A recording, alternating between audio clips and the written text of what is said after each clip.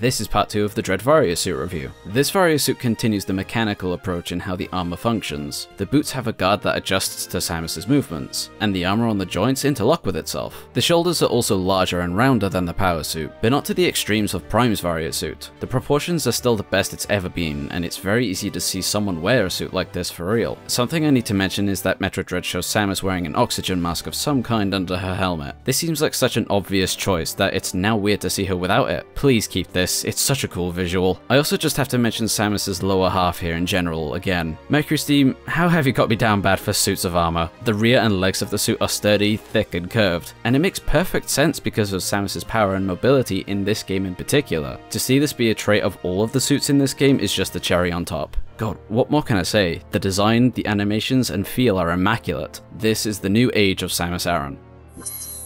Subscribe for more Metroid videos and shorts like this.